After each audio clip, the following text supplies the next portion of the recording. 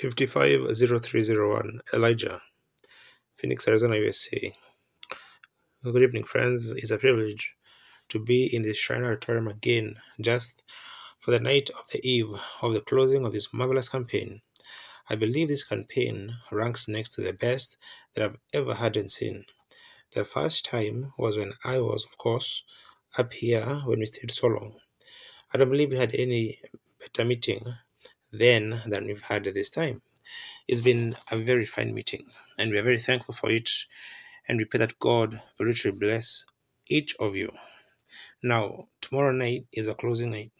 We got to hurry over to California to the Angelus Temple, and then Saturday morning we got to be at the Christian Businessmen's Full Gospel Fellowship internationally at a broadcast and a speaking. So then we are at the Angelus Temple until Thursday of next week. And then on Friday, we begin at the stock exhibit where we was last year with the Full Gospel Businessmen internationally. We have a lovely big place down there that sits, I think, about 12,000, maybe a little more. And it's a very nice place, plenty of room, acoustics are good, and it's really a nice place. And you're cordially invited to come over anytime and visit us if you're in that part of the country. If you have some loved ones there, we'd be very, very happy for you to write to them and tell them if they're sick, come out. We'll do our best to minister to them in the name of the Lord. Today has been a little better day for me. I had a little more rest. Sunday was pretty hard. And today or yesterday was kind of felt the effects of it. I'm not a little boy no more. After you pass 20, of course, I'm just a little past 20. And so really, you really feel it after that. Well, Brother Bosworth, here some time ago, how many knows Fred Bosworth, Brother F.S. Bosworth? Nearly everyone knows him, I suppose. Wonderful old veteran of the gospel. And we were down in his country in Florida, and there we had our dinner and walked out to the seashore. And I was standing out there, 40 years old. My shoulders drooped over. He was standing nearly 80 and his shoulders back like that. I looked at him and I thought, oh my. I said, Brother Bosworth, I said, when was you at your best? Oh, he said, right now. He said, you just misunderstood, Brother Branham. I said, I'm just a kid living in an old house. He said, so I thought, God help me to feel that way if I ever live to see that age. He keep his youth renewed in his mind. When he gets up in the morning, he has to see. He will stand there and keep quoting scriptures. He says, of course, his blood pressure goes low, an old man like that. But he just was a trip with me through Africa, come back, went back himself, and just returned from Japan. He called me up about 6 months ago and he said, Billy, he said, how would you like to go to Japan with me? I said, well, when you going? Next summer? He said, right now. No, waiting for him. He took off to Japan, come back. He was with me up to Dallas, or not Dallas, but Lubbock, a few weeks ago, just in the best of health at nearly 80 years old. So, if we can feel that way, we ought to be ashamed of ourselves, oughtn't we? That's right. To see as we are, as young as we are, and then an old man, 80 years old, and still preaching the gospel. Well, I tell you, one of these days, he will step his foot over on the other side. Things will be changed then. Think of it. While you're here tonight as a Christian and sinner also, I want to give you something to be thinking of while I speak to you just a moment. For instance, tomorrow it's packing up time. We got to leave. Maybe tonight, got to leave this world, go somewhere else. And that might be just about so true. I had one of my associates say today that not only in this city, but all the cities around of America, one of my associates said that he's seen a car open up and just a teenage girl started to get out and the beer and whiskey cans and things fell out of the car. The kid just left them lay there and went on in to get something and come back. He said if God doesn't soon send judgment upon America, he will have to resurrect Sodom and Gomorrah and to apologize to them. That's right. Resurrect Sodom and Gomorrah and apologize for sinking them. That's right. If we don't soon send judgment. We're in for it, friends. That's all, sure. But the church is in it for it too. A rapture, amen. That's a wonderful part, the rapture coming for the church.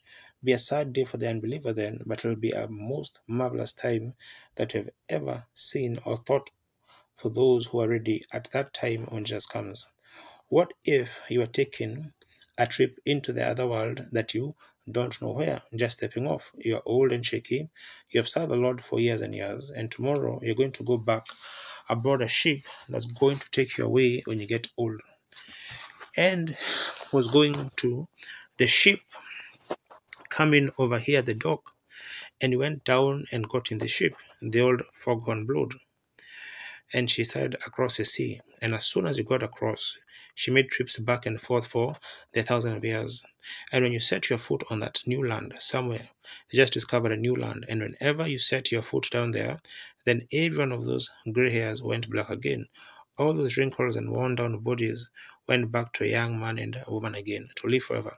Just as soon as your feet touched that land, that's what happened. Well, that's just exactly what happens. That's right. When the old ship of Zion comes, gets its victim, taking him away, some of these mornings I expect to hear the whistle blow myself in the room when the fogs are gathering. This mortal life is spent. I hope that everything's all right then. I believe that it will be. He gave me the promise. I believe it with all my heart that I'll step across the other side now. Not only me, but all those they love his appearing, they'll be there. So keep your thoughts on that sinner friend tonight. And what if come with you and went out here to a shoot somewhere that went down to a dark whirling pit to an eternity that never ceased in the midnight darkness and screams and moans and groans? Maybe tonight you might make a decision to change ships. I hope you do. All without Christ go that way. All with Christ go this way, and just a difference of whether you believe Him and accept Him or not. So make your choice tonight, and let us pray now while we bow our heads. Our Heavenly Father, we are gathered in this great auditorium here tonight, where you've met with us night after night and blessed our hungry souls, giving us the bread of life, food for our souls, salvation for those, Lord, who are in need, healing for those who are in needing, and supplied those things which we have asked. And we are grateful to Thee to seeing Thee in the power of the resurrection. And I pray, Father, that you will be with us tonight, will help us and bless us. Bless these wandering children tonight, Father, wandering about, not knowing just which way to go or what to do, unstable, and never has anchored yet in Christ. Pray tonight that I'll cast the anchor beyond the rock of ages there. When these ships are whirling and tossing, our little backs upon the sea of life, we know our anchor holds within the veil. God grant it. Get into the word, we pray, Father, and make yourself known to every person here through the teaching of the word. May the Holy Spirit just take the word of God and deliver it to every heart, just as you have need. At the end of the service, may the glory of the Lord be upon the people, for you ask it in Jesus' name, thy Son. Amen. Just for a few moments, that we usually try to start the prayer line around 9 o'clock if possible. And now just, this is something new to me to teach to the people. And then really this is, I guess, my first meeting in years to ever try to teach the people before having a prayer line. And it just done my heart so good to see hands go up, accepting the Lord Jesus. And when I go home at night and kind of come out the visions that I just sometimes lay in there after they're all gone to bed, I just weep for joy to think God was pleased tonight, because I know He was. Sinners came home, that's true. Then He honors us with His blessings and pours out His Spirit, heals the sick, giving faith. What more could we want than that? Now, over in 2 Kings tonight, last night speaking on Elijah, the prophet. And tonight, we had him last night going up to when Elijah and Jehoshaphat and them come down to meet him. Tonight, we got him in another scene in the 4th chapter of 2 Kings. And just for text, I want to read the 24th verse of the 4th chapter of 2 Kings. And then she saddled an ass and said unto her servant, Drive, and go forward, slack not thy riding for me, except I bid thee. May the Lord add His blessings to a reading of this verse of Scripture. Now, our scene begins tonight upon a family in distress, and perhaps this would be a good thing tonight to recognize that there's perhaps many families sitting here tonight in distress. And if we can only find something in the Old Testament here, which was an example of what believers done in that day when in distress, why perhaps maybe we can take them as an example and find a position then and what to do. In the days of Elijah the prophet, after last night, we've seen that he was a type of the church, after Elijah being the type of Christ taken away, and the double coming up on the prophet, we find that he made his way up to the gentle country Shunem. And there was a noble woman up there, and she was not an Israelite, she was a Shunammite. And Elijah passing through this country, she taken notice to him that he was a holy man, a man of God. What a lesson we could get out of that. That we, our walk and our associations with people, that people recognize that we were children of the King. God help us to be that way. I believe the scripture says that we are written epistles of all men, and Elisha so conducted himself around in that gentle country there that the Shunammite woman realized that he was truly a servant of God, his character, his conduct, and the things that God did by him, and she recognized him to be a servant of the Lord. So she wanted to show some kindness to him, and she had him come over for dinner. Or what more, give him a little offering, help him pay for something. Treated him kind, not because she wanted any reward.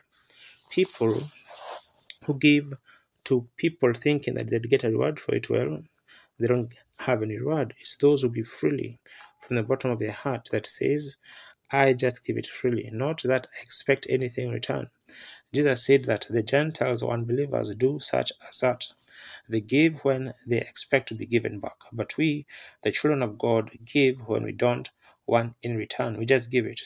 And when the woman had no, she proved it a little later. She had no alternative or giving to this man the blessings that she was to give to him of giving him food, money, whatever she gave him, had a little offering for him when he passed by. She only gave it in respects of God. She said, I know that he's a holy man. I know that he's a man of God. And he don't belong to any denomination. He doesn't belong to my church, perhaps, but maybe my pastor wouldn't agree with him. But yet, I believe that he's a holy man of God. I believe he's a God servant. So I'll just give him a little offering. So she did that in her kindness. After a while, she began to realize that there was something real good about the man. So she said to her husband, she said, you know, this man that passes by here is a man of God. He's God's servant. And now we are worth a little money. We've been giving just a little bit as he passed by. Let's show him some kindness. Let's just build a little room out here somewhere.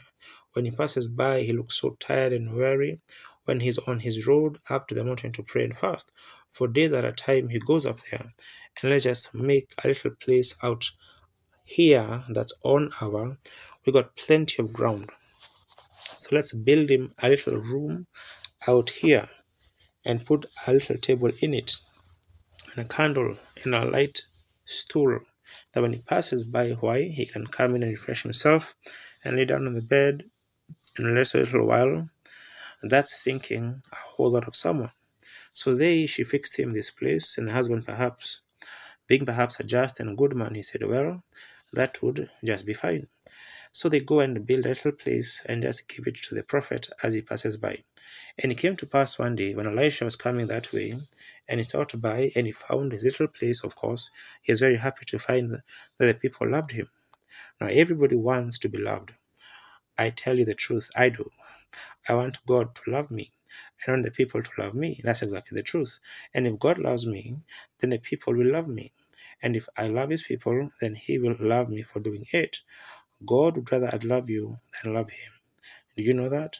I'd rather you love my boy back there. No matter what you say about me, I want you to love my children. And any father would think that. So Father God thinks the same thing, for he said, in so much as you have done unto the least of these my little ones, you have did it unto me. So if you want to love God, just start loving all of his children, and God will reward you. If you just love his children, that shows the love of God is in you. Jesus said, this is the way that all the people to know that you are the children of God and pass from death unto life, when you have love one for another. Then you'll know it. Not because you can have a big church, that's right. Not because that you have other fine ministers come by, that's good too. But it's because that you have love one for another.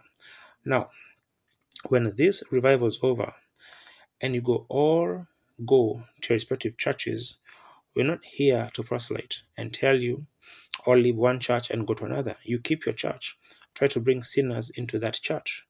that when you go back to your respective church, go back with such a heart full of love, and that women that you just couldn't stand or that man love him or her anyhow, they'll know you got something out of the meeting then. That's right. If you don't do that, then you haven't gained anything yet, because you've got to have love one for another. Then the people, the outside world, will know that you have passed from death unto life when you have love one for another. Jesus said, "You're the salt of the earth." But if that salt lost its Savior, thus its strength, it is henceforth good for nothing, but to be cast out and trod under the foot of men. About here last year, I was holding a convention for the Foursquare people in California, and I passed the Salt Lake Desert, and that's what I seen then. The salt left its savor, nothing but just to make works out of. But salt is a savior if it contacts. You have a piece of meat here and a barrel of salt here. You've got to get them together too and salt the meat or the meat the salt to preserve the meat. And that's the way it is. We've got to get the believer with the unbeliever. That's right. You have got to get them into the church, into the salty bunch of people. So you know salt also makes a thirst, doesn't it? And if you eat salt, you get thirsty. And God wants his church so salty till the whole world will thirst to be like them. That's right, see, just thirsty, just thirsty. Just think, say, oh, if I could only live the way that woman lived. If she ain't the most sweetest, peaceful person, never out of humor, never is fussy, she's always kind, trying to do something to help somebody else. Why, she's a credit to any man church. Yes, sir. That man used. He is a neighbor. He's a gentleman. He's just full of love of God. You can see him at all hours of the night on his knees, somewhere praying. He's always ready to go do something. He's always talking about the Lord Jesus and his mercy. That's a way to make the world salty, act like that. Now Elijah was that type of person. So then one day, coming by, being tired and weary in his journey, I can see him say, well, looky here. A little sign hanging on the door. This property belongs to the man of God that passes this way. I can hear him say to his servant, why, Gehazi, look here. This Shunammite people here has given us this little piece of property here that we can drop in. He opens the door, for it's his, goes in, lays down upon the bed, stretches himself out, said, you know, she's been awfully kind to us, Gehazi. She just ministered to us in everything that we have need of. Go in and talk to her. Looked like he ought to have went in, but he said, you go in and talk to her and see if she wants to speak to the king or to the chief captain. They all like me. I'm good friends. Maybe she'd want a favor or something like that. I believe that Elijah was only trying her. So he went and asked her, and she said, no, I dwell among my people, and I didn't want any reward for this. In other words, I just did it because that I myself love the Lord, and I want to do something for him. So the only way I could do it, I seen him to be a real servant of God and a man of God. So I just done this for that purpose. I don't want any reward. And so he goes back, and Elisha talked about it a little while, and I imagine Gehazi said, Elisha, I'll tell you one thing. Said, she hasn't got any children, and her husband's old. Yes, Elisha said, I imagine he turned over on his little bed that he had in there and laid there a few minutes and thought. After a while, a vision come before him, and he seen the woman bear a child, said, go get her and bring her out here. So he went and got the woman and brought her back out to the door, and when she walked to the door, he said, thus saith the Lord, according to time of life, about this time next year, you're going to embrace a son. She said, nay, now, said, I, my husband's old. But just the same Elijah said that. It was in the name of the Lord. So that settled it. When God says anything, that completes it right then. That's all. No need of wondering anymore. God has said so. If God said that Christ was returning to the earth, I believe it. That's right. If God said these kinds of times have come and men would be heavy-handed lovers of pleasure more than lovers of God, I believe it. That's right. Everything that God says, I believe it. He said he was wounded for transgressions. I believe it. He said by stripes we were healed. I believe it. So that settles it. See, if you believe it, then take it, act on it, and that's the results will come. No matter how long it tarries, just keep believing it. Abraham tarried, or Abraham waited for 25 years before the promise ever came, but he was getting stronger all the time, praising God. Baby was going to be born anyhow, made arrangements for it, everything, got ready for the event. Just as soon as God told him it was going to happen, he made everything ready, and then waiting 25 years, just kept waiting until finally it happened, growing stronger all the time. When God speaks, it's got to come to pass. So Elisha told her she was going to have a baby. And that's exactly the time that Elisha said it would take place. It took place because he was a prophet. He was under the anointing of the Holy Spirit, and he had to curse. It had to come to pass. So the little boy got about 12 years old, and Elisha would come by and lay on his bed and go on out into Mount Carmel, where he had a cave up there. He went to pray in. And one day the little lad was out in the field with his father with the reapers, long up in the day around 11 o'clock, something like that. And I believe the little lad had a sunstroke because he began to holler, "Oh, my head, my head." And that time, a day out in the field, probably a little bareheaded boy running around out there, about 12 years old, behind the reapers, way down in there were deserts like it is in here. Perhaps the little fellow had a sunstroke. So his father had a young man to pick him and take him back to the house, and he sat on his mother's lap until the midday, and then he died. Now, seemingly it was all over.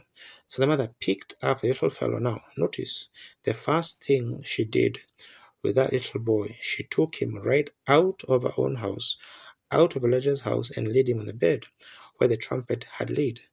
Pretty good wisdom, I believe. Took him away, shut him from the unbelief, and put him in the chamber where the prophet had been, and closed the door. Let nobody in there go to messing around with him. But she put him in the room and closed the door, and husband came in, of course. There's a lot of screaming and crying and going on in the shade. All will be well. Now, saddle a mule for me. I'm going to the man of God. Now, all hopes ain't gone. Something in her heart began to tell her that something could be done. All the herbs and perhaps the doctor been there, done all he could do, nothing could be done, and she'd be done all of her remedies she knowed, and then nothing could be done. The little fellow died. Now, she thought, or perhaps maybe the rest of them thought that all hopes was gone, but she knew that there was still a God that lived and reigned. Oh my, if we only couldn't get that. Now something going down in her heart began to beat. I would like to find the man of God. I'd like to go to church again. Usually that's about what hits a person's heart when trouble hits the home. I'd like to see the man of God again. But her husband said, why? He hasn't passed by here.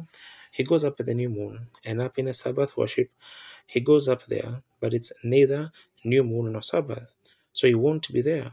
She said, all is well. Why? How could she be such a thought as that? Because something down here in her heart told her, get to the man of God. Do you see it? Now, she knew there was a God that ruled the universe. She knew that the God who made the sun to shine, the way to grow the tree brought life. And she knew that God had a representative here on earth. And that representative was the prophet. And she knew if she could ever get to the prophet, not that I don't think that she had an idea that the son would be raised, but she thought if she got to the prophet, that she would be able to understand why God took her child. And now people just don't realize what God can do through his servant. That's the reason today that people can't get so much done ends because they have lost their faith in the servants of God. That's right. Part of it is the servant's fault. He tried to tell you God way back years ago, but God is still God here on earth, using his servants just like he always did. He doesn't fail. He's the same God, all ages. In every age, he's had somebody to put his hands on, and he must expect God to do something through his servants. Amen. Oh, she said, all will be well. Let everyone alone. I like that. Something settled down in her heart. And if she ever got to Elisha, she would find out just exactly why the baby had died, because she knew he was God's servant. So they saddled the mule, and like this commission, she gave to the servant. She said, "You go forward. Don't you stop or slack or anything until I bid you." I think the church ought to have a commission like that. Go forward. Don't you stop. Just keep moving on. When this revival closes, start another one somewhere. Don't wait. Don't wait around. Just keep moving for God. Just keep moving on, because people are dying every day somewhere. Over maybe 100,000 people die every day in the world. I believe 125,000 it is dies every day in the world, and about 100,000 of those died without knowing Christ. We ain't got no time to hang around. We've got to go forward and don't slack a bit. Not this revival. You're having a good time and seeing souls saved. Just keep on moving. Don't slack at all. And the preachers, don't wait till Oral Roberts comes or William Branham or somebody else. Practice divine healing in your church. Let's go forward. People are dying. Let's get them to the man of God, which is Christ. Don't wait for some special event to go now. You're God's servant just as much as anybody else is.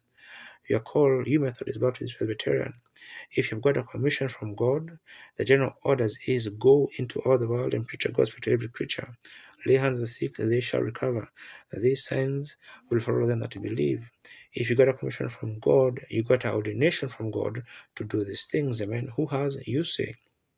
Oh, Jesus can do them. He said, you can do them. In my name, I won't, they shall. Amen. You got the cart before the horse. See? All right. In my name, they shall cast out devils. They shall lay their hands on the sick. Is that right? They shall lay hands on the sick and they shall recover. That's a commission. Let's take it and go. We are too slack about these things today. We have a little star in the people, and then we settle down like the devil blowing his breeze across us, and we get an old true story magazine somewhere in the house. Instead of picking up the Bible, there's a mini Christian in the city tonight that can tell you all about Hollywood, but knows no more about God and call themselves Christians. It's a shame, amen.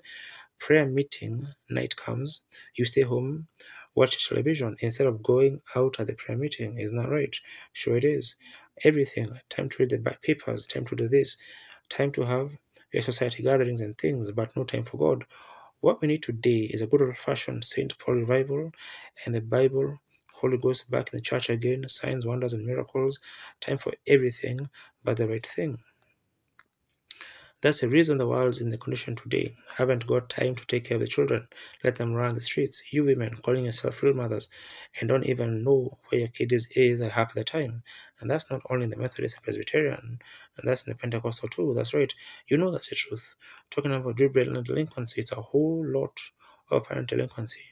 What the parent needs today is to get some of them old beer cans out of that ice box out there, take the cards off the table and put the Bible right there and open it up and call the kids around and have a prayer meeting. That's what we need today. That's right.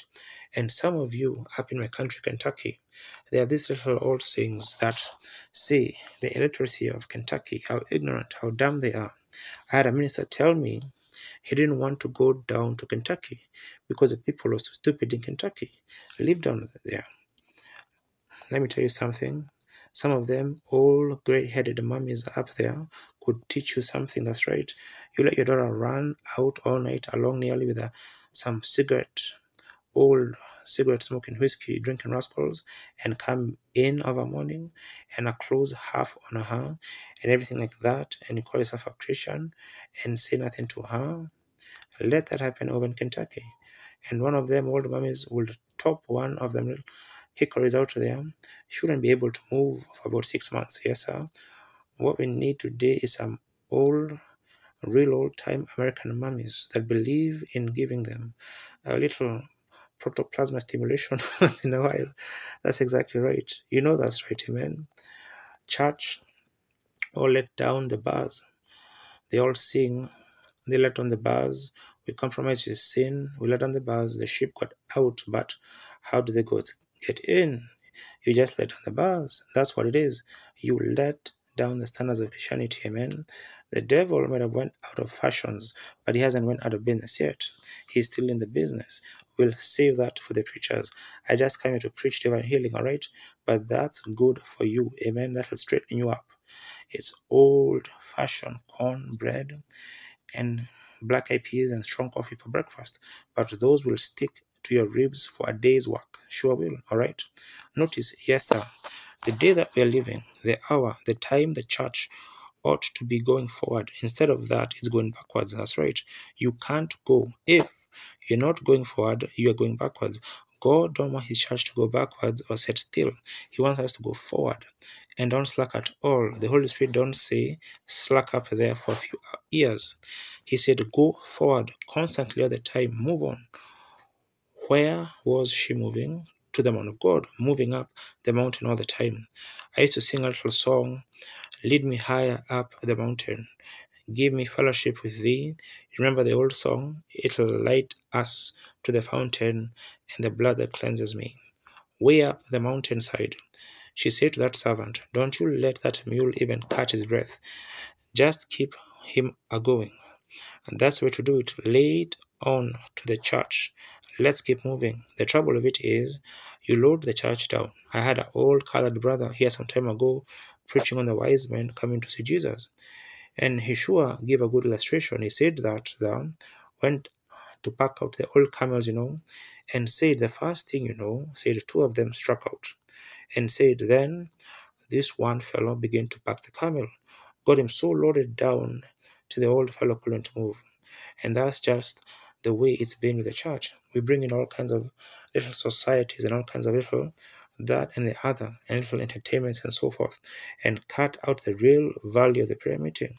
The upper room turned into a supper room. That's right. That's good for you. They can get some old tough rooster and boil him up and sell it about $1 a plate to pay the preacher. If you take God's plan, all paid tithes, and do what the Lord told you to do, you'd be a lot better off and turned that room into a prayer room at night time. Amen. Oh my, let's go forward. If we only preach to the church justification, let's take them a little further with that now. Go a little higher. If we get into that, God begins to fill with the Holy Spirit. Then let's go to divine healing and search that out. Well, the Holy Ghost, just like a great big apartment store, the people that's become Christians don't know what they own. Could you imagine me buying a house without looking all over it first? Could you imagine me owning a place like somebody give me a big arcade, great big place where everything's just everything. It's all mine. Well, that's the way it is when you come to Christ. Everything belongs to you. All the redemptive blessings that Christ died for is yours. Every believer has possession of every redemptive blessing, amen, is give to the believer. By one Spirit, we are all baptized into this big arcade, Christ Jesus. Up on this shelf here, justification by faith. Over here, sanctification through the blood. Up here is joy, here is peace. There's long suffering, goodness, gentleness. Why? My everything. Some of them may be hanging a little high. I can't get to them. But they got a step ladder over in the corner. Let's get up, look at it, and see what it looks like. If you can't reach up to divine healing, take God's step ladder. Reach up and find out what it's all about. It all belongs to you, right? That's what the church ought to be going, moving up the road. So the woman said, now, you go forward. Don't you slack a bit, because we got to get up there now. We got to make haste. Well, the servant of God was setting up in his little den room, wherever it was, back in the mountains, and he looked out and he seen the Shunammite coming. He said, Gehazi said, here comes a Shunammite woman. I wonder what's the matter. Now, God don't tell his prophets everything. He just tells them what he wants them to know. What he don't want them to know. He just keeps it to himself. But here comes the Shunammite woman, and this little servant just beating the mule in a hurry. Said, I wonder what the hurry is about. Said, go out and meet her. And said, ask her if all is well with her. All is well with her husband, and all is well with the child. So he hollered, said, is all well with thee? Is all well with thy husband? Is all well with the child? Look, here's what I like about the lesson. She said, all is well. Amen. The baby, a corpse, but all is well. What was it? Everything was under their consideration then. She had the situation curbed. Her heart's desire, what was telling her in her heart, was to get to that prophet. And there she was right in the presence of the prophet. So if God had took her baby and that was his will, everything would be right. All is well. All is well with my husband. All is well with me. And all is well with the baby. She ran right up to Elisha and fell down at his feet, perhaps began to kiss his hands and something. Gehazi thought that's not right for her to act around my master like that.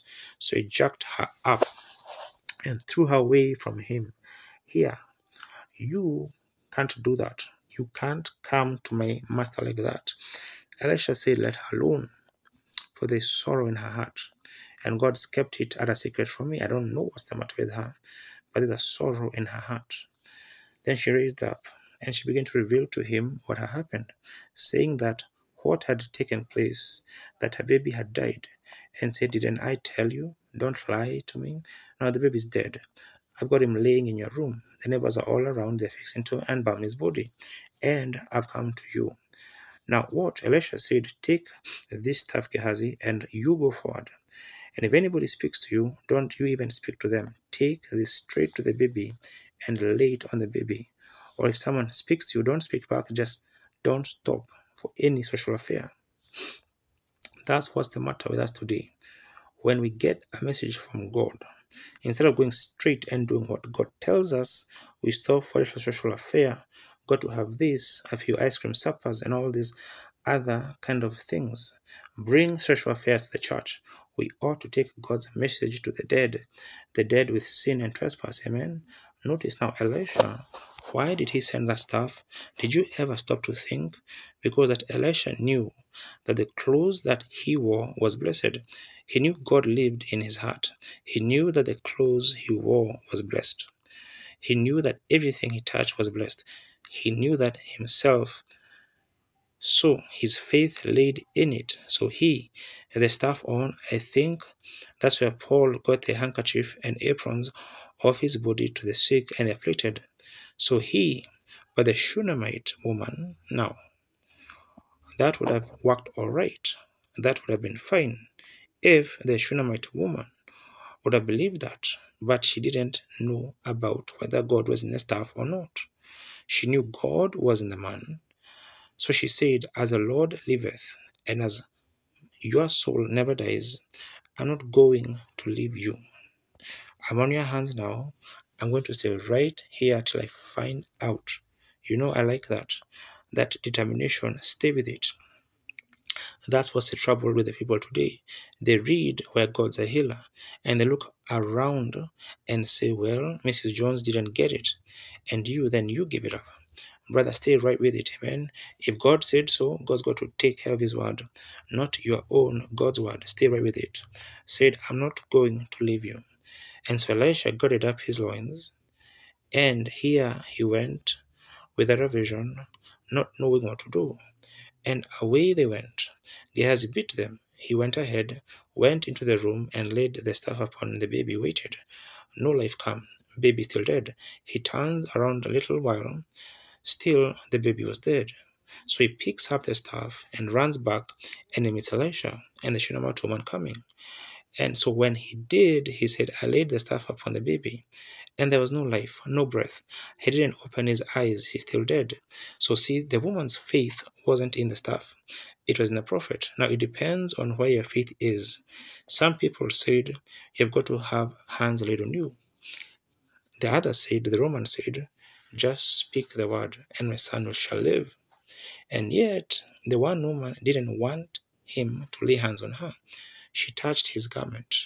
And little Jairus, in a few nights ago in the lesson, why he said, come lay your hands on my daughter. It depends on where your faith lays. So Elisha was right. And I believe he's just probing. But he knew that God had blessed whatever he touched. You see it? He believed that God blessed it. So he said, God has blessed this. And if you lay it on the baby, I believe that God will make it well. Now, no matter what his faith was, If the woman's faith wasn't the same, then it won't work. You see what I mean? It takes your faith and your pastor's faith together. You've got to have the same faith. If you believe the same thing that the man of God has told you, then something's got to happen. So the man of God believed that he wouldn't have to go over there. He will just send the staff. But the woman said, no, no, no. I'm going to stay right with you. I'm going to stay right here till I find out. So then Gehazi said, there's no breath in the baby. He's still dead. So away they went. Coming to the yard, and now look at the crowd. Everybody around are wailing, are screaming. What a place of faith. Elisha standing there, no vision, didn't know what to do. All he could do was look around. There was the father screaming. There was all the neighbors and everybody carrying on. Well, he goes around to his little old chamber, and the woman had the baby laying on the bed. So he shut everybody out of the room and pulled the door together by himself, went over in a corner and knelt down and began to pray. When he got through praying, he got up, walked up and down the floor, back and forth, to and fro, up and down the floor, until the Spirit of God came upon him. When the Spirit of God came upon him, no doubt but what he saw a vision. Goes over, stretches himself on top of the baby, his nose again, its nose, no prayer, just the nose against his nose, lips against its lips, eyes against its eyes, hands against its hands, and the baby squeezed 7 times and come to life. What was that? That wasn't that preacher. That was Christ in his prophet that brought that baby back to life. Hallelujah. Oh my, when he stood out there then and said, Gehazi, call that Shunammite, amen. The woman came to the door, then all good things that she had done, little did she know when she had that bed made in the Elisha and made his bed with her own hands, that some day her dead baby would be laying there, and the body of the prophet through the Christ would bring the baby back to life again. You don't know what's happening when you try to do something for one another. Try to help one another. That's right. Like a bread upon the water, it will return to you someday. Her attitude towards Elisha brought her the victory. If she'd have went up to Elisha and said, now, you look here, you hypocrite, my pastor was right after all. See, if she'd have went away with that kind of an attitude, she'd have never got nothing from him. But her attitude towards the man of God produced exactly what she got, her victory, because she believed. That's the only way that you'll ever do. If you believe that Jesus Christ, some mythical story, some Santa Claus affair that they tell children, or something like that, you'll never get nothing until truly in your heart that you believe He's the Son of God, died, rose again, ascended on high, and is living with us right here tonight, and will do anything that He promised He would do in His Bible. When you get like that, something's fixing to happen. Then she picked up the baby and bowed before him and recognized him to be a servant of God, and bowed her head and went out with her heart full of love. All the great crisis, what if she just sat still and said, well, all hope is gone. The doctor just left and said this was nothing could be done, and now my baby is dead. So I suppose that's all can be done, said, set helpless. The story would have never been told. If no faith had ever come into her heart, it would have been that way. But God, in His mercy, placed something in that mother's heart that she knew there was something could be done. You may be sitting like that tonight in your family. Maybe every hope that you've ever had, that you've had of ever getting well, the doctors discourage you. The man has done all he can do and said, it's past medical science, there's nothing can be done. But if something can just happen down here in his heart that tells you, yes, it is, then stay right with it. Paul Rader, a friend of mine, Baptist preacher, died here some years ago over in here in California. A wonderful man, missionary, great believer in healing, told a little story once, said he was way down South America, somewhere on a missionary trip, he and his wife, and he developed some kind of a fever, yellow fever. I believe it was black water fever, and it kills you in just a few hours. And he was away back, miles and miles back in the jungles with the natives, went back there on a little boat, and said that after supper that night they'd eaten, and he went into his room. He was getting sick and sicker, and he said to his loving wife, he said, "Darling, if you'll just kneel down here and start praying for me." Said, "I believe that it seems like is getting black in the room." So she knelt down, held her hands up, said, "Honey, do you want me to go for a doctor?" Said, "No, don't go for the doctor. It'll be too long." Said, "Hard telling. It's coming night like this." He said, "You couldn't get the doctor now." He said, "Just pray for me, honey, and keep your hands on me." And it kept getting darker and darker in the room. As his lights begins to fade out, after a while it all became dark. Said he was dreaming then. He was back in Oregon again. That was his home, where he used to chop the trees, and was a very strong man. And said he, his boss, one time told him he was dreaming that said, "Go up the mountain, Paul, and cut me a certain size log and bring it down." He said, "All right, boss." He ran up the hillside, said, with a spring of youth in his feet again in his dream, when he was unconscious, and said he felt the tree right easy. He said he could feel the axe as it went down through the soft Oregon fir, and the tree dropped. He trimmed it up like that, stuck his axe into the tree, and tried to pick it up. Oh, he said his strength was gone from him. He said he'd done everything he could to pick it up. He said, "Well, my strength is completely gone." Maybe that's where you are tonight. Your strength completely gone. The hopes is gone. Everything's gone. Said he toiled. And he said, "Oh, well, I ought to be able to lift this. I ought to be able to pick this up. Why? I've picked them up like this before. Maybe you've been healed before. Maybe you've been through prayer lines and you've been healed. But this time, you just simply can't muster enough faith to get it up the road somehow." He said he just got completely worn out. So he just sat down, ducked his head down, and started crying. Said, "I'm so weak, I can't move, and I've lost my strength, and I don't know what I'll do." Said he heard his voice of his the voice of his boss, so gentle and kind. He said, "Paul, what's the matter?" He said, "Boss, I haven't got the strength to pick it up. I just simply can't get it down there." He said, "Paul, you're just doing in vain. You're just tussling in vain." And he said, "Paul, don't you see that stream going down there?" Said, "That stream runs right by the camp." Said, "Why don't you just push it over in the water and jump on it and ride down?" And said, when he looked back, his boss was Jesus. Said, "Just pitch it over in the water, Paul. Don't you try anymore. Just get it on it and ride down." Said he just pitched it over in the water, jumped in water, began to splash in water, and the current taking it right on down to camp. He began screaming at the top of his voice that his strength was all coming to him, hollering, "I'm riding on it." And said he came to in the room screaming at the top of his voice. His wife, who had been having her hands laying on him praying, said he jumped up in the middle of the room screaming. When he came to himself, "I'm riding on it, I'm riding on it, I'm riding on it." Brother, that's what it is tonight.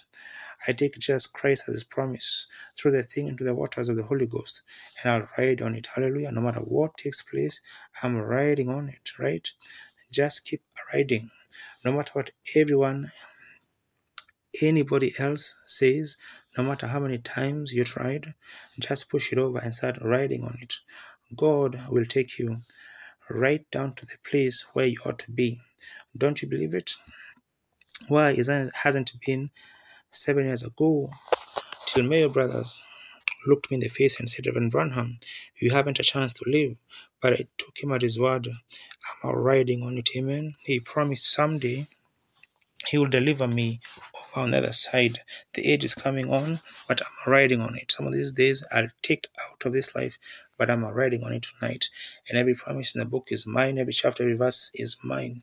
Oh, my God promised, he that heareth my word, believeth on him that sent me, hath everlasting life, and shall not come into condemnation, but pass from death unto life. I am riding on it, I believe it. Christ said, so what? He that heareth my words, and believeth on him that sent me, has right now everlasting life, and shall never come into condemnation, but pass from death unto life. I've been riding on it for 23 years. Hallelujah, the journey will still be in, and when it's ended, I'll still be riding on it. Why? I was once a blind man, wore great thick glasses, led around by an arm like this, down the streets, couldn't see but a little piece in front of me. And tonight, by the grace of God, I can read newspaper print 5 feet away from me. Have an eye test here a year ago, it was 10:10. That's 2020, then 15:15, then 10:10. What was it? I took God at his promise and I rode on it until God delivered me my sight. Now I can sing, Amazing Grace, how sweet the sound that saved a wretch like me. I once was lost, but now I'm found. I was blind, but now I see. 'Tis grace that taught my heart to fear. Grace my fears relieved. How precious did that grace appear the hour I first believed. Hallelujah. Oh, when I think of it, take God at his promise and go forward. Go forward in faith. What? Faith in what? Believing that what God said anchored here in my heart and it's my personal property because Jesus died for it. I'm riding on it. I believe it. And seeing a friend tonight when the world was in chaos, the atomic and cobalt bombs hanging everywhere. One bomb.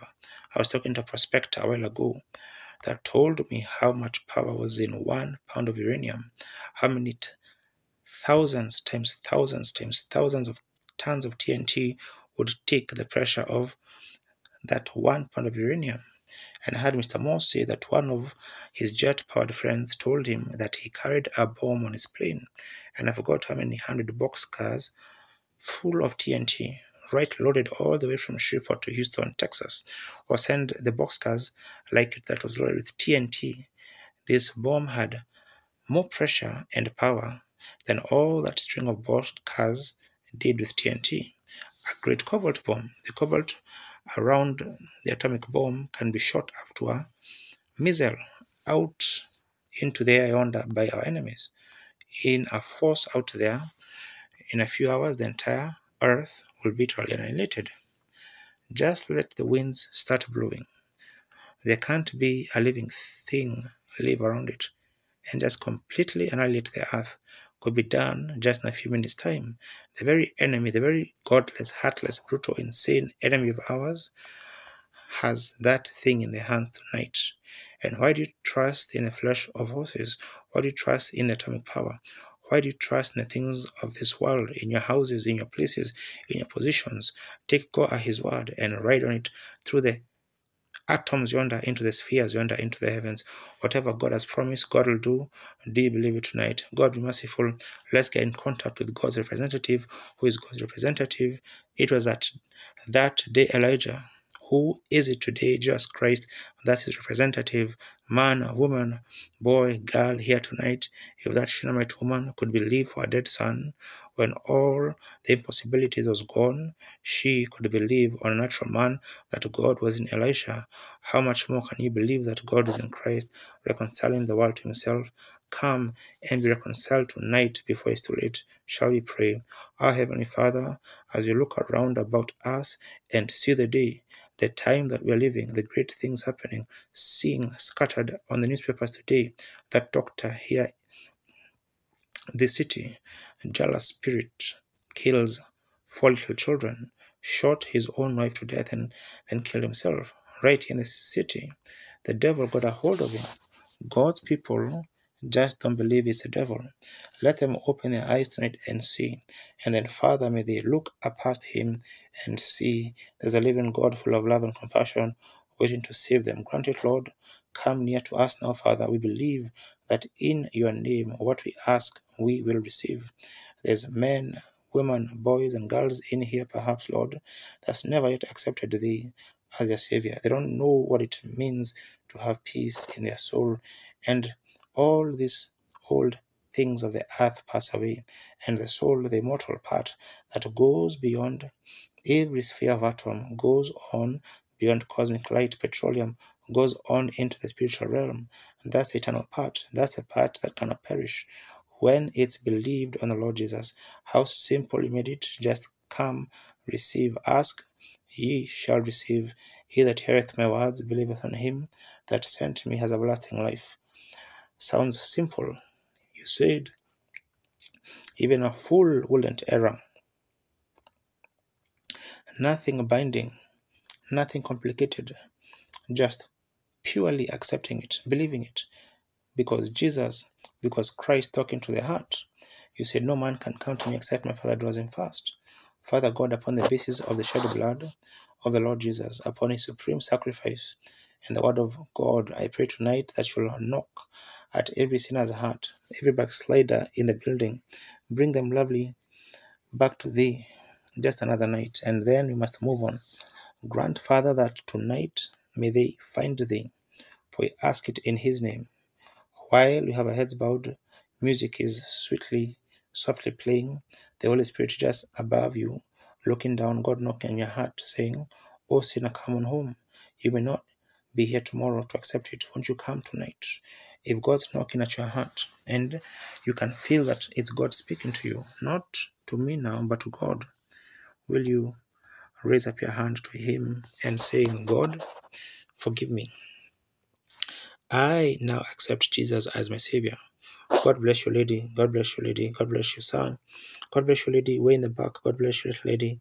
Someone else, raise your hand saying, "God, be merciful to me, a sinner now. I'm coming." The preacher has been preaching. God bless you, lady. Weeping there. God bless you, lady.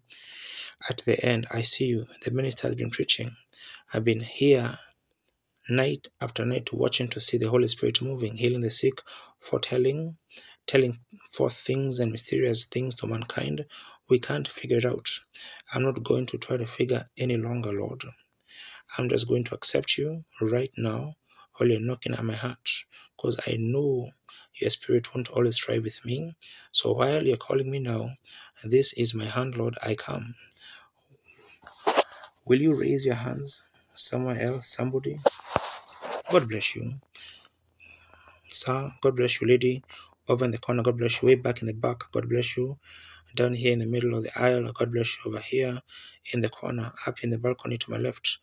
Oh my, God bless you all there. That great row of hands. God be with you. Remember when you were saved right then for eternity. Over to the balcony to my right. Someone up there, lift up your hands. Once to settle it tonight, once for all, from your heart, God speaking.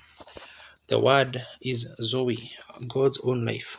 So if God can't perish, neither can you. God bless you. God bless you, lady out there at the corner, a young lady. I see your hand. God bless you. You give everlasting life now. God bless you, little girl down there. I see your hand too, honey. All right. Down here in the aisle, yeah, I see you. Back over here, God sees you. I see the Spanish brother back there, him and his family with their hands up. God bless you. That's right. God, everlasting life. What would the atomic bomb could do for you? The atomic bomb would have a strike right in your front yard, my brother. The only thing it could do, take you to Jesus and give you a new body, a new life. You have it right now. You have it right now. You've got the very seed in you that will produce that life, everlasting life, because you believed on the only begotten Son of God. Someone else, listen. If you can raise your hand and be healed, you can be saved. God bless you, little Spanish girl. God bless you. And the other lady over there, God bless you. God bless you. Oh, that's fine. A bunch of new hands going up. Let the Holy Spirit just soak down. God bless you, sir, sitting here with the glasses on. The gray-headed man. God bless you, sir. Way back in the back. I see your hand, lady, way back there. God sees you too. God bless you. The young blonde-headed woman over there with their hands up. God bless you. Two young ladies down here with your hands up. God bless you, honey. That's fine. Up here, the little lady in the balcony saying, and the little boy back there too. You say, what about them little children? Sure. Jesus is talking to their hearts. Sometimes their dolls is so calloused. The Holy Spirit just can't speak to them. Jesus said, suffer little children that come to me, forbid them not. Such is the kingdom. All right. Every sinner now that's in the building, if you haven't put up your hand to Christ, will you put it up just now and accept Him as your own personal Savior to believe from this night on? God bless you, sir. See you way up there in the balcony with your hands up now. You receive Christ, and to receive Christ is life. You pass from death to sin now unto life eternal. If you people could only realize, God bless you, lady back there, the young lady with her hands up. God bless you, lady. A little fellow there with a red shirt on. Seeing your hand, honey boy. That's just fine. Yes, you're not. You're all right. I baptized my boy when he was no older than you. Just that's right. God bless you. You back here, the young lady and the young man there. God bless you. God bless you. You too, Sonny, over here. God bless you, young man. Have everlasting life. Let's think how simple God made it. Just believe, accept. That's all you can do is believe. There's nothing else you can do. Jesus said, if they'll believe, I'll give him everlasting life. Raise him up at the last days. Yes, down here. God bless you. That's fine. God bless you. All right, now, shall we keep our heads bowed? Just a moment. We're going to present this before the Father under the blood of Jesus, under his own word. Now, Father, your beloved Son, the Lord Jesus, when he stood here on earth, according to the scriptures, which is the infallible word of God that can't fail, you said, he that heareth my words and believeth on him that sent me hath everlasting life, and shall not come into the condemnation, but has passed from death unto life. We thank thee, Father, for this greatest miracle of all the miracles, sinners receiving Christ. We thank thee for this. God grant that no one of them, Father, will ever fail to keep their faith and remember this night. And Father, when I come before you to judgment to answer these words I have presented to the people, the word shall not perish but have everlasting life. For God so loved the world that he gave his only begotten Son, that whosoever, Spanish, colored, Europe, Ethiopian, Indian, Anglo-Saxon, whosoever believeth on him shall not perish but have everlasting life, because they believe that God sent his Son to die in sinners' place. We thank thee for them. We pray that each one of them will have a long journey through the earth, health, happiness while they're here. And at the day when I preach my last sermon, close the Bible for the last time, and when we stand in your presence, may I see them there and us rolling around the throne with each other, so happy. Say down at Phoenix that night, I lifted my hand. I believe God knocked at my heart, and I responded, oh, what a life I had. Wonderful is having the Lord, and here they are now immortal. Granted, Father. And tonight, when the service is closed, may each of them come back here in the prayer room and kneel down and say, thank you, Father, for saving me. Now fill me with the Holy Spirit. You baptize me with unction. Just pour an abundance of the Spirit upon their lives. Granted, Lord, for we ask it in Christ's name. Amen. Oh, how you want him to say, well done, on the eternal day. Don't turn the dear Savior away from your heart. Don't turn him away. Oh, don't you feel good? You that raised your hands a while ago, raise your hands if you feel like something's happening to you. Just raise your hands. Everyone that raised your hands, oh my, isn't that wonderful? Sure. I remember way down the mountains of Kentucky, the old-fashioned Missionary Baptist Church, they used to start singing that the old women and them, don't turn him away, to see them old boys back there, old hat on, scream, and at the altar accepting everlasting life, believing on the Lord Jesus. Now, to you new converts now, that's just come into the Lord Jesus, accepted everlasting life, I want to ask you something. Now, Jesus, the scripture teaches, he raised from the dead and claims that the very works that he did here When he was here on earth, he will do it through the church until he comes again.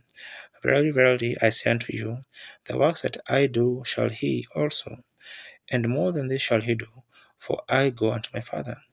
The word there is greater. Greater means more. You couldn't do anything with greater quality or quantity, but in quality more of it. He could be everywhere in all the churches since he has risen from the dead. Now, he seen visions, said, I don't do nothing till my Father shows me. And what the Father shows me, that I do. He's seen the woman's trouble at the well. He knew where Nathaniel got, or Philip found Nathaniel when he was praying. A fellow come up, and he knew his name, knew who he was, told him what his name was, looked out into the audience, perceived their thoughts. A woman touched his garment, and he turned around and said, strength went out of me. He looked out into the audience where she was, till he had found her, said, thy faith has healed thee. That's the kind of a Jesus he was when he was here on earth. Well, if he is the same in power, same in respect, same in attitude, same in all, he is the same in everything. Yesterday, today, and forever. He said, a little while and the world won't see me no more. That's a believer. Yet ye shall see me. That's a believer. For I, as I say, is a personal pronoun. I will be with you, even in you, not just with the apostles' age, until the end of the world. Jesus Christ, the same yesterday, today, and forever. Now, we're going to pray for the sick. In a few moments, I'm not a healer. I'm just like you are, a sinner saved by grace. That's all. And the Lord has. And I was born a little baby up there in the mountains. This light here that we have, many of you seen it, that was hanging over my little crib bed that I was in. Little trundle affair had been with me ever since. It's not me that sees the visions, it's him that shows them. So it's nothing I have, see? It's what God has given to you. It's not my faith that does it, it's your faith. Your faith does the moving of it itself. I can't make it move. It's you that makes it move, see? You have to believe it yourself. And in believing so, if you correctly believe, God will grant you a request. Not because it's the Lord Jesus. How many knows that the first time Jesus appeared to lead the people, he was in the form of the pillar of fire? The angel of the covenant led the children of Israel. The second time he appeared, he was in the form of a man called Jesus. The third time he appears, he is in the form of a spirit called the Holy Spirit. Father, Son, Holy Spirit. You get it? Amen? That's him. Now, he's just the same today as he was when he led the children in the pillar of fire. Its only thing, it is God condescending, bringing himself down way up there on the mount. Moses, no one, even if an animal touched the mountain, had to be killed. No sacrifice, no blood sacrifice that could take the place. So sinners couldn't approach the Holy God. Then the next thing, he came down born of a virgin birth, and God came into his Son, Christ Jesus, reconciling the world to himself. You could touch him, but he was a different person. What's God doing? Breaking this blood cell to sanctify a church, that he could come down himself and have fellowship with the people. See how God loves you? He's brought, you couldn't do nothing about it. He's brought himself down and cleaned his road as he came through away sin till he could come down and fellowship with Adam again. Do you see it? He fellowshiped with him before sin came. Then he had to come and make a way to take sin out. Now he fellowships with him again, the same Holy Spirit, the same Father moving among his people. Just so simple. Nothing strange about it. It's God. Now, he will be here tonight, I trust, and will do the same thing that he did when he was here on earth in a physical form. God raised that body up, sits on the throne of God today. Christ is not on his right throne. He is on God's throne now in the heavens. But when he returns back, he will come to David's throne, which he is an heir to. Now, notice, now he's here in the form of spirit tonight to do the same thing. Love, same love. He just saved the sin out there. That's the love he had. Now, he will heal the sick, same love he had. He will show signs and wonders, just the same love he had, the same Jesus. If he will do that, will you receive him? God bless you now. Father God, we pray that you will grant this, and I submit myself to thee now. Through Jesus Christ's name, amen. Bill or prayer cards was we? Q. We was calling from last night, wasn't we? Prayer card Q. I believe it was. I believe we called the first batch of them.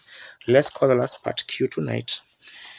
He isn't here just at the time. It's prayer cards Q. Does anybody have them? Look out there. That's fine. All right. Let's call from Q's then. Let's call from the last part of them. The last, how many did we have? 15 last night on? 15 or 16? But Branham speaks to someone. All right. Let's call the last 15. That would be from 85 to 100. Q85. Does anybody have it? Raise your hands. That's right. Quick. Q85. Raise up your hand, please. Anybody have it? The girl? All right, sister. Come here. 86. Quickly. There's a little card with my picture on it. And the number and the letter on the back. Q85, 86. Who has 86? Lady, raise your hand quickly now to save some time. Is this it? It is 788. All right. Q, prayer card 88. All right. Prayer card Q89, 89, Q90. Q90, anyone have it? Will you raise your hands right quick? Prayer card Q90. Look at somebody's card somewhere. It's all right. 90, 91. Raise your hand so we can see. Help me, if you will. 91. Somebody there for something that can't get up, Then Q. 91. Come to the afternoon meetings. They give us the prayer cards. 91. Is Q91 here? 92. All right, lady. 92, 93, 94, 95, 96, 97, 98, 99, up to 100. Now look around and see if they come into the meeting. Come into the line. And now, if we can, if everybody be reverent, maybe you can get out then and give out and call some more from this, more prayer cards. If everybody try to hold faith and believe while they're coming, I want to pray for these clothes here again. Shall we bow our heads a moment? Dear loving Jesus, upon the basis of the word of God, we realize that Elijah, the Bible said he was a man subject to life's passions as we are. He had ups and downs. He had his troubles like we have. But he sent a stick that he'd be walking with to learn a dead baby. Paul called himself the chief of sinners on his road down to Damascus to lock up all the people that were in this way, and the Holy Spirit struck him down and chose him for a vessel to bear the word of God to the Gentiles. And they believed that the apostle so much till they took from his body handkerchiefs and aprons, and they laid them on the sick, and unclean spirits went out, and evil and infirmities, and the people were made well. Now we realize, Lord, that the prophet has gone, and so has Paul, but Jesus remains forever. And we pray, Father, that in this day that the people's faith, believing that you'll now bless these handkerchiefs and little parcels in here, and when they are laid on the sick, may they each be healed, for we send them in Jesus Christ's name. Amen. Now, everyone reverent, and I believe that it got a little cool in here. I seen the women putting their coats on. Maybe if they'd shut the fans off, it might be a little better. And the custodian will please. And then notice, friend, I want to ask you something while they're lining the people up. Now, if Jesus of Nazareth stood here tonight wearing the suit that I have on, that he gave me several years ago in Sweden, if he stood here wearing the suit, and for instance, this girl here, or somebody along the line there, come up here to him and say, Lord, will you heal me? What do you think Jesus would say to them? He'd say, I can't. I have already done it. When Jesus died at Calvary, he healed every sick person that could believe that he did it for them then. Is that right? What if the sinner a while ago would say, now Lord, will you save me? What if the sinner came up here to the platform and say, and Jesus was standing here, say, Jesus, will you save me? He'd say, well, son, I saved you 1900 years ago. Do you accept it now? If he'd say, well, I want you to do it now, he'd say, I've already done it. So if there's any person ever tell you that they can save you or heal you, it's an error, because no one can do what's already been done. See, Jesus died to save sinners and heal the sick people. That's what, and he's sitting tonight at the right hand of God as a high priest who come in touch to the feeling of our infirmities. Is that right? Making what? Intercessions upon a confession. See, he cannot do one thing for you until first you believe in your heart that he has done it, and then say that he's done it. And the minute that you believe it and say it, then before God, he says it's right. He's there to make intercession upon your confession. Now, you could come to the altar here and scream and cry and walk up and down the floor and scream, God, save me a sinner. That wouldn't do a speck of good. You could do that tonight, all day tomorrow, and the next night, between the floor, anything you want to do. You are just giving vent to your feeling. But you can never be saved until you first believe it and then confess it. For he said, if you confess me before men, I'll confess you before the Father and the holy angels. Is that right? The minute you do, and if you're just doing it from your head, well, it doesn't matter. If you're doing it from your heart, well, it's settled right there. Has to be new, regenerated person right then. He that heareth my words and believeth on him that sent me has right now everlasting life, and shall never perish, but pass from death to life. Just because you believe, it's all the same thing by divine healing. You don't have to be up here on the platform. You just believe right where you're sitting. Look up to Jesus and say, I know, believe it and accept it, and you're my healer right now. At that very minute, he confesses that same thing before Almighty God, saying, by my stripes, I recognize him healed, see? And you're just as sure to get well as he's God. He has to. God just can't say something and take it back. He's got to keep his word. I can say something and take it back. You can too. But he can't. He's God. Once spoken, that settles it, all right? Now, what could be done for these people? Now, these standing in the line, just a few of them here, we called a few of them up here to the platform. And my Heavenly Father knows that as far as I know, I've never seen a person in that line, frankly. There's nobody in the building. I thought this man sitting right here a while ago is Brother J.H. Brown from Little Rock, but it isn't. And you know it. Doesn't he looks a lot like him?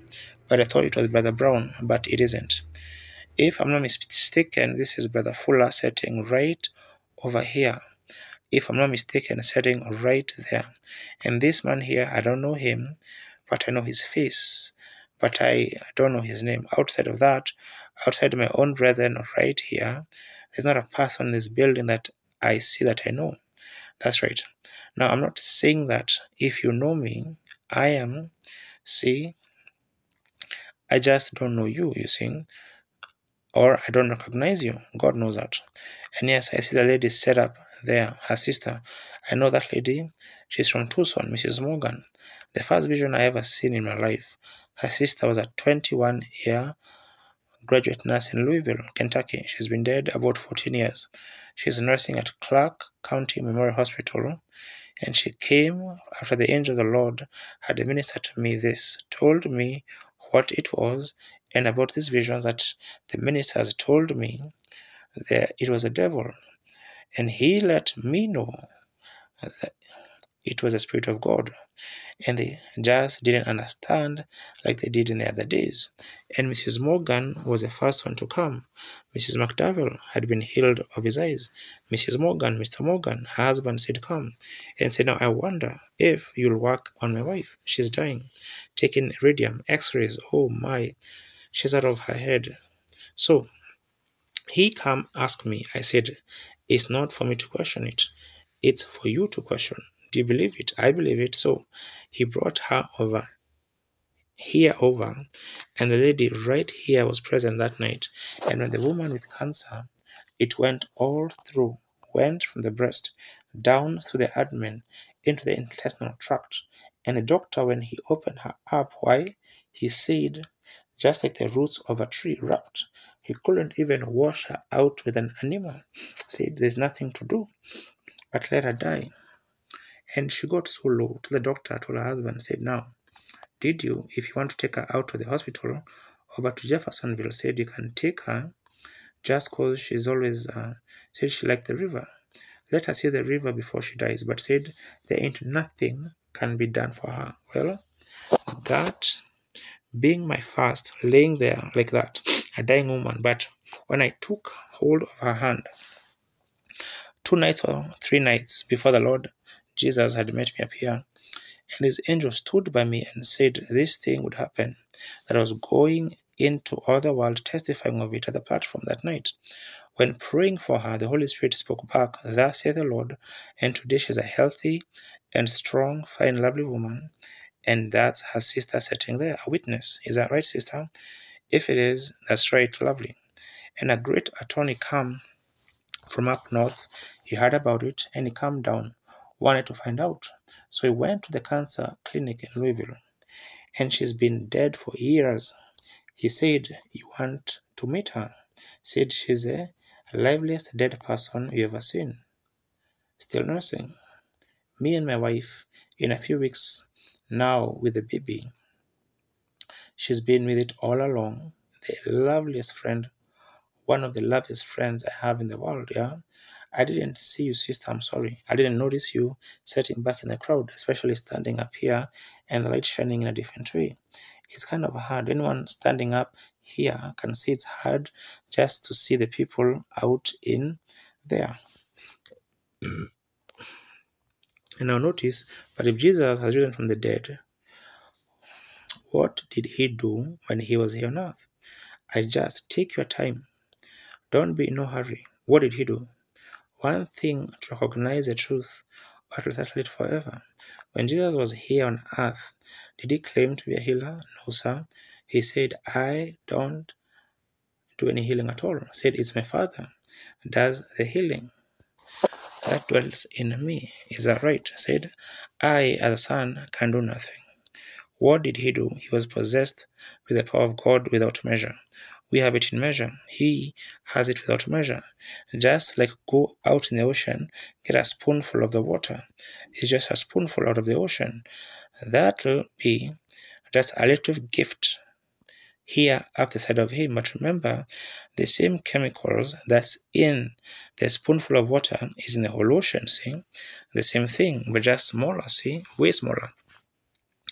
But when he was standing, the people would look and believe, and certain things, and he would call out in the audience and say things. Philip brought Nathanael. He said, behold, an Israelite in whom there is no guile. He said, how do you know me, Rabbi? He said, before Philip got you, when you were under the tree, I saw you. He told the woman at the well, after he'd talked to her a while to contact her spirit, there was something about him that's in visions. And Jesus said, when he passed by a lot of cripples and twisted people and so forth, and went over to a man laying on a pallet and said, now watch. Jesus knew that he was there. God had showed him. He healed that man, told him to take up his bed, go to his house. Well, when the Jews found him and questioned him, they brought Jesus into question. Here's what he said, verily, verily, I say unto you, the Son can do nothing in himself, but what he sees the Father doing, that way the Son likewise. Is that right? Then Jesus' own word said he could do nothing at all until the Father showed him first what to do. Look at the resurrection of Lazarus. Many other things there. The blind man came by one time, wanted to be prayed for. He didn't have no vision for him. He just touched their eyes, said, now according to your faith be it to you. The woman touched his garment and went out in the audience, stood around out there a little bit, and he looked around and said, when he found her, said, thy faith has healed thee. Thy faith has saved thee, physically saved thee. Same words, sozo, save thee, save thee. Physical or spiritual, same word. Same every time in the Bible where healing or saving is the same Greek word, sozo. Any minister knows that, they studied. Sozo, thy faith has saved thee physically, saved thee spiritually. Now if Jesus was here tonight, then when he went away, he said this, a little while in the world, the unbeliever, they won't believe it. What did the people think about it that day? What did they say he was? Well, did he say, that's truly the Son of God? the great religious world. They said he's the best fortune teller in the country. He's a Beelzebub, the chief of the devils. Is that right? But what did the devil say he was? The Son of God. So the devil was more like the preachers was. So, and then you know what? They were more subject to spirits, them fortune tellers, than what the preacher was. That's exactly right. And here's a little something on the side. What was all that up for on the reservation the other day? Up on the Indian reservation. Get what I mean? More subjects to spirit. We people are all scholarly and educated. Well, things way back gone. But the Easterner, brother, he believes that if Jesus was here tonight and come in and do the same things that he did when he was here on earth, what will he do to these people here? Now, if he's already healed them, now what could he do? Now, it's all the way through preaching the word. He let them know what he believes and what he did. Now, if they can't accept it that way, that's the best way. That's the initial healing. Is that right? That's the initial way. Faith cometh by hearing by the word. Now, it's not that. Then he sent gifts into the church. Some apostles, prophets, teachers, evangelists, gifts of tongues, interpretation of tongues, all those for the edifying of the church. Now, I'm not so much of a preacher. The only thing that I can do is just by a gift to see visions. Not here in the church. Mercy. This is the amateur side of it. Ask my associates that deal with me around other places why visions come from everywhere all the time. Foretelling things that will happen on the road and all along. And just ask anybody if ever one time it ever failed. If it be William Branham, it always fail. But as long as it's the Lord Jesus Christ, it can't fail. That's right. And this picture here of him that proves scientific world that I told the truth. That's his picture, which is not mine. It's copyrighted in Houston, Texas. And we just have to buy them and then the people have them. But now, if he will come in the power of his resurrection, as Christians contend, the full gospel people, all of them contend that Jesus raised from the dead, then if he raised from the dead and the same yesterday, today, and forever, he's got to do the same thing today that he did yesterday and forever. Is that right? He just got to do it in order to be the same. Now, I hope that I know is not 100% with me tonight, but you can't hide that, my brother. But it's so anyhow, see? Now, may he come and for the sakes of those believers. Now, how many here that doesn't have a prayer card and yet you want Jesus to heal you? Raise your hand. Just you want Jesus to heal you and don't have a prayer card. I can just get a general conception of where you are. All right, let's pray. Father, in the name of the Son, the Lord Jesus, I now submit this poor, humble, unworthy body to you. That you will speak through these lips, look through these eyes, go to the hearts of the people out there, Lord, and give them faith to believe so that you can work through your servants together tonight for the glory of the resurrection of the Son, the Lord Jesus. Amen. Now, everyone, now please keep your positions, keep your seats, don't move around, just give us a little time. And I want to say tomorrow night, being the last night, if the Spirit of the Lord strikes me, of course, it's a little while I'm kinda, it's another dimension, it's another world. I don't know what I say. And they tell me, see this tape recording setting over yonder? That's how I pick up. Anybody wants to know what they said to them, just get on the tape recording there and you can pick it up. We do that because it's absolutely infallible, the truth each time.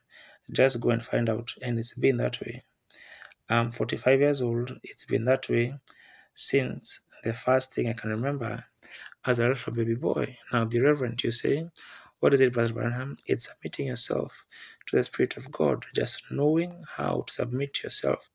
And you do the same thing. You might not be able to see visions, but you can submit yourself for the working of the Holy Spirit. Now, in the name of Jesus Christ, the Son of God, I take every spirit in here under my control for the glory of God. Amen. Now, if the engineer will watch, sometimes I catch on a tape. My voice is not very loud. Now, this young girl standing here, she's a stranger to me. I never seen her in my life. As I know of, if it is, I know nothing about it. But God knows all about the child. He knows just exactly what's wrong with her or what she's here for, anything.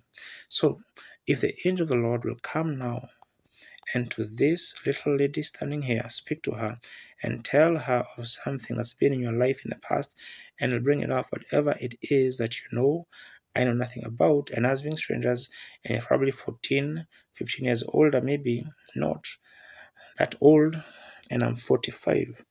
And so we were born years apart and perhaps hundreds of miles apart.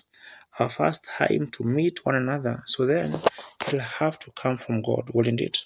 Little lady, well, then if he will do that, will the audience believe that he's raised from the dead and is living here today the same yesterday, today, and forever? Well, now, little lady, I will. Being the first here, of course, your conscience that something is going on. Now, just as a child, you're a Christian, you're a believer, because your little spirit feels welcome, seeing. If it wasn't, it'll be just turning back from Him. But you realize that something is going on, don't you? That's a settling of that angel of the Lord coming down. Now, that will not hurt you if you just believe on it, and it'll do you good. And now, talking to you, just like our Lord did the woman at the well. Well, then he had to get in contact with her somewhere. So it had to be through spirit. One thing, you're all nervous, upset about something, and you're suffering with a kidney condition. It's in your kidneys. That is right, isn't it, sister? God bless your heart. Honey, don't worry. You believe now. All upset, got kidney trouble. Probably what's making her have kidney trouble. Now, the Lord bless you, my sister. Now, if He's present now to do that for you, then you know me, just a man, and don't know you. And if He could tell you what your trouble was, well, surely His presence, then do you believe it's being the Lord Jesus? Then somehow in this unworthy temple, Jesus Christ speaks, doesn't He? Then if I'd lay hands on you, according to His word, you'd have to get well if you believe it. Isn't that right? The little lady seems to leave from me again. Oh, you are? I see a man. It's a man's real sick. There's got something wrong with. It's your father. There's something. He's dying. He's got a head. Something wrong with his head. It's a pressure or something in his head. And the man is dying. Your father. That's truth. Dear God, be merciful tonight. Come to the little child here, Lord, standing here deeply in sorrow, broken up. Thou dost know all things, Father. Thou can do all things. And I pray that you'll bless her now. Bless our loved one that's so bad tonight. May the great Holy Spirit be at the room. Stay the hand of death in his audience. Lord, his believers. And now ask this blessing. This little girl standing here for this, may she receive everything she come for. In the name of Jesus Christ, as your humble servant, I ask it, amen. God bless you, honey. God be with you. He said, if thou canst believe, all things are possible. Have faith. Don't disbelieve. Just have faith in God. Don't you believe now with all of your heart. I was said, he that believeth shall not be condemned. He that believeth shall not be condemned, all right? I see you have a personal worker lady, but I suppose we're strangers to one another. Just we are strangers that you've seen me. But being a personal worker, of course, you've seen me. But I mean, to know one another, we are strangers to each other. But the Lord Jesus knows us both, as in Him. Now, if He will help me to know you, know something of you, or something in that manner, will you accept Him then? Now, you know, lady, there's not a way in the world for me to know what you're standing there for. Isn't that right? Now, not a way in the world. I'm a total helpless when it comes to that, only by the grace of God that I know. But you're suffering with something in the heart trouble. That's what it is, true. Now, you believe God, that God will heal you, believe that God will make you well.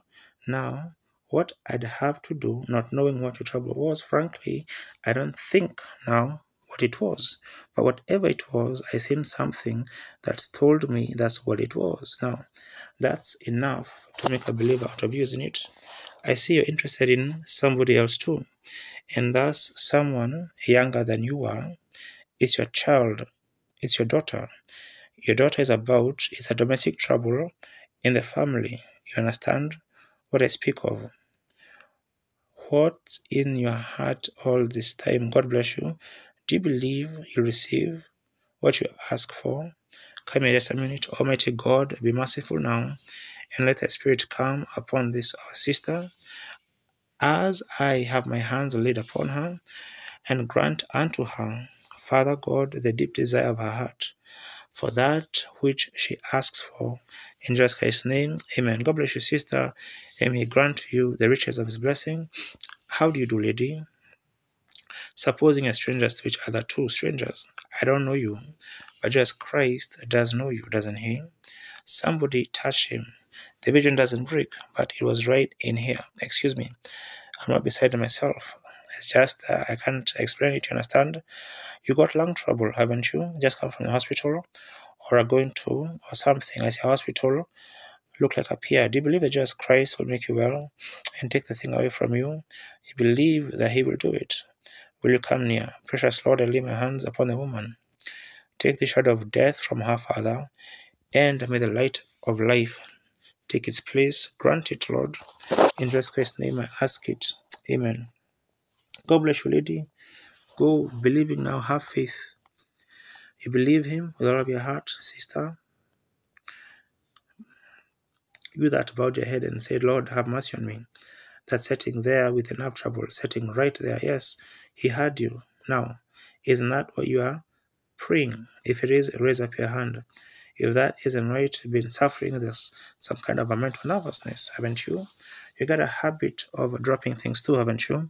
I see you standing, drop a plate or something, just recently broke it. That's right. All right. Isn't that right? See, that's it's not. Raise your hand. See, I don't know you, but God does. Now you're healed. That's left you. You're going home to be well. Is this the patient? Are you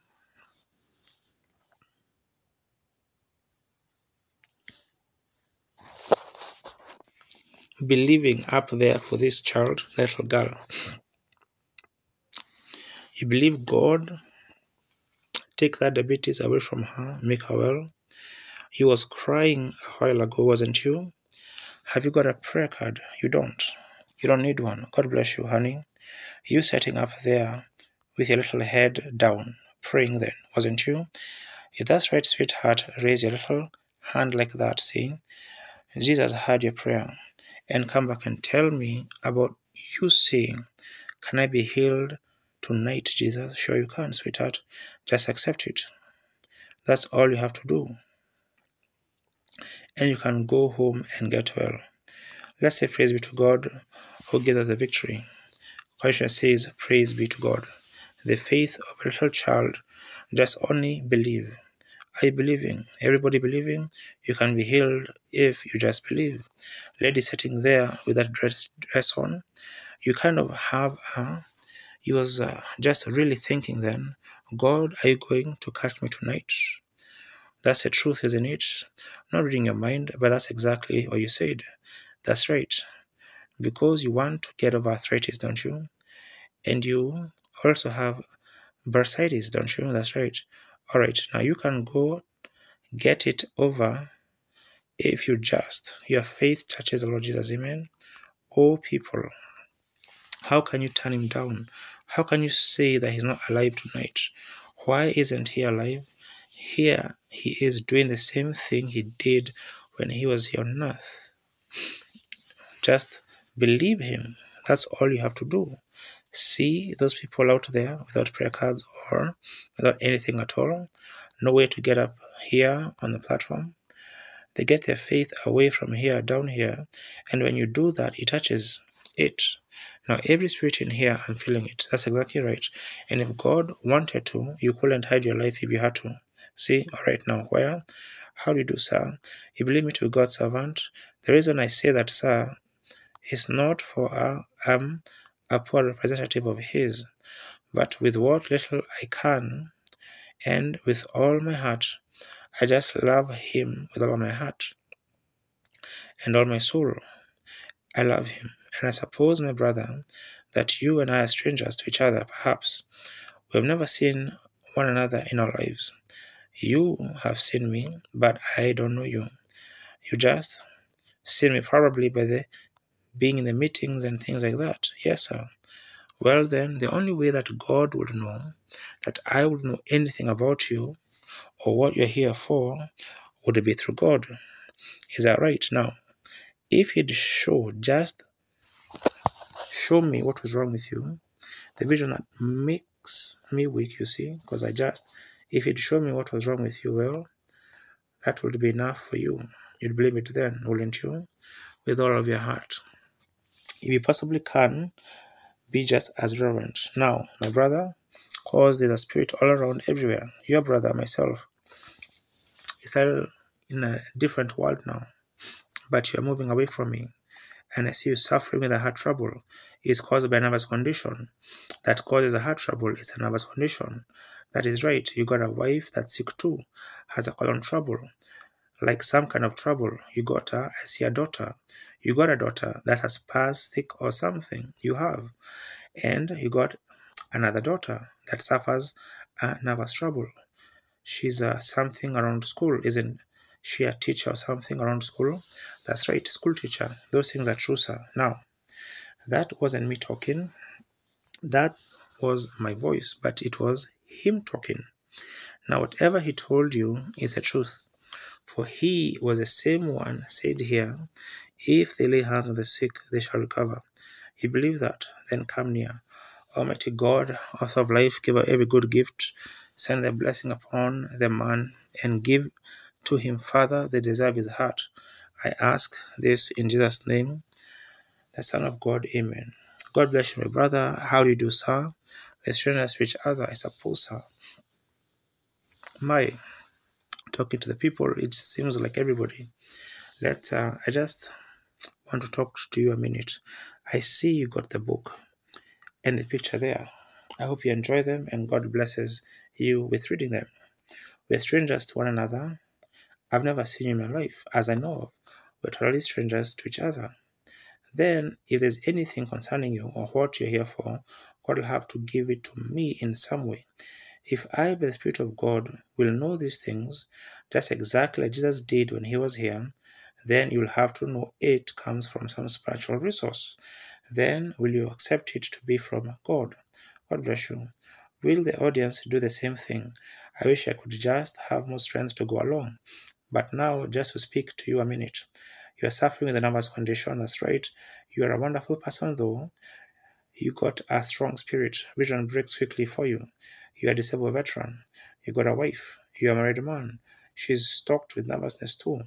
You are from Texas. You're here, some kind of in a business, some kind of you're in a filling station business. Run a filling station. You got a call in your life for the ministry. You feel like you have, and you're trying to accumulate money to go to a school somewhere to learn about something about it. That's true. You believe? Well, then, thus saith the Lord, go and receive what you have asked for in Jesus' name. Do you believe that the Lord Jesus healed you while you were sitting there? He was. God bless you. You can go now and be made well. Mother, do you believe Jesus going to take that arthritis away from you? You're going to get well. Just go and say, thank you, Lord Jesus. Just having headaches, aren't you? Been having all kinds of headaches. God bless you. Sitting next to you there, having trouble with your ears, aren't you? You believe Jesus is going to make you well? The lady sitting right there has got something wrong with her eyes. Got a tumor on your eyes, haven't you, lady? Put your hands over your eyes and wipe them across that way. Now go and see Jesus Christ makes you well. Praise be to God. Have a lady's trouble and also arthritis. You believe Jesus going to make you. God bless you then. Go and God will make you well. Go rejoicing, happy. Your troubles in your back, isn't it, lady? You want to be well. walk out there and stoop down like this and bend your back down and say, Jesus, I accept it. Then go. And Jesus Christ will make you well. Let's say, praise the Lord. Question says, praise the Lord, brother. You want to go eat your supper? Be well again? All right, go. The earth has left you. You can go and be made well now. Come, you believe, lady? You believe with all of your heart? Then you won't have to be operated on. The tumor will leave you and you can go home. Diabetes is nothing for Jesus Christ to heal. Amen. You believe him. You want to get over the tumor also. God bless you. Then go and be made well in Jesus' name. Have faith in God who switched the switch. All right, stand still. Are you all together? Is this the rest of the line? All right. To you, young lady, have faith now. Believe with all your heart. There's a dark shadow of death hangs over this family. This lady is a caretaker for these. These people are Indians.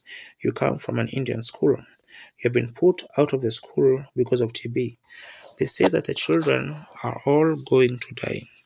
This is the father. Look on me, sir. This lady here, by working, has contracted TB and is working in her faith. You feel that you got a call for the ministry. You want to preach a gospel. You, the shadows of death over the children. You believe me to be God's prophet. You believe that this shadow can be moved tonight. You can go back to your people with these children and get well and live. Will you go and preach a gospel and believe on the Lord Jesus? Then Almighty God, in the name of Jesus Christ, the Son of God, I condemn every demon power.